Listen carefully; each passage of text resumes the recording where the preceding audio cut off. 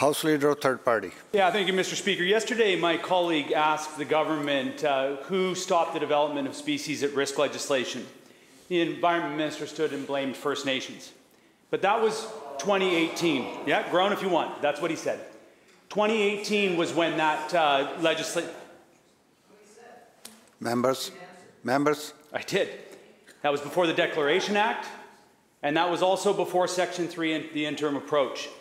The Minister knows, and the Minister knows that I know, that First Nations are not the reason that this government is not protecting species at risk or biodiversity. It was terrible and infuriating to sit in this place yesterday, Mr. Speaker, and hear First Nations be the scapegoat for this government's inactions. While this BC NDP government talks, trees die. While they promise a new policy, trees die because of the agreements made under the old policy. The old agreements paid First Nations for dead trees, Mr. Speaker. Now the province is proposing to defer logging on 2.6 million hectares, and once again the agreements that they have in place with First Nations under the old policy is being blamed for the inability to defer the death of these critical forests. Mr. Speaker, through you to the Premier, are these forests doomed to the death economics and scapegoating of this colonial institution, or will he provide immediate funding for First Nations to defer old-growth logging in their territories? Minister of Forests.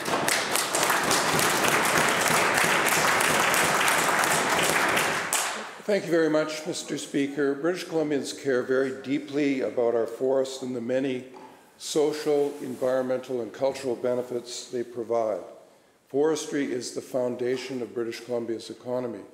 To deal specifically with the question that the member has raised, indeed, following the Merkel-McSorley report, The Future of Forests in British Columbia, we have embarked as a government upon a process of deferral of old growth.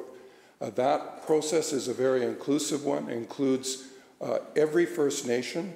The responses from various First Nations have been different, but nonetheless, they are all included in that process. So far, 2.1 million hectares has been deferred. We've made a commitment recently to establish what are called forest landscape tables, where in the past the companies would provide a logging plan. This process will include First Nations, communities, companies, unions, and develop an enduring plan that will have community support and provide a new path forward for forestry in British Columbia.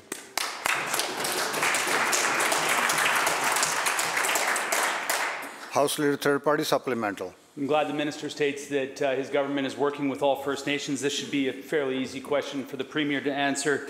Yesterday, I sat in the Mungo Martin Big House with my main Tsleil-Waututh Hereditary Chiefs, Wallace Namugwis, David Mungo Knox, the head chief of the Kwakiutl, and Mum Tagila Chief Makwala, Randy Cook, Tom Child, and others around the fire, Mr. Speaker. Those chiefs carry the powerful names of their ancestors, the names that they were looked after and honored in a good way. These are the leaders this government has always overlooked and ignored, Mr. Speaker, and that continues. The provincial and federal governments are willfully undermining and eroding the governance structures that have existed on this landscape since time immemorial and elevating people who will, frankly, Mr. Speaker, sign their agreements. This government promises to protect old growth, but they are clear-cutting the territory that the chiefs of the Kwakiutl and the Mum-Tagila must protect. The chiefs have sent multiple letters to the former Premier, the former Ministers of Forests, and now the new Premier seeking to meet in a good way at the fire to discuss the sacred responsibility that their ancestors left for them. Mr. Speaker, my question is through you to the Premier. Will he sit with the chiefs as they have requested?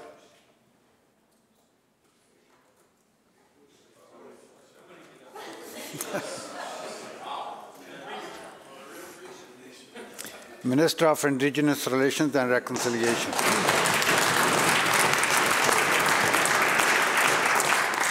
Thank you, Mr. Speaker, and thank you to the member for the question. Our government has concluded that we must work with First Nations, and whether that leadership is hereditary, elected, or fused. We will work on the ground with them to meet their needs, both in forestry and other areas. Mr. Speaker, since the Declaration Act was enacted, that Indigenous governing body, we take from the nations themselves and work in consultation and cooperation with those nations on issues such as the one that my colleague has raised.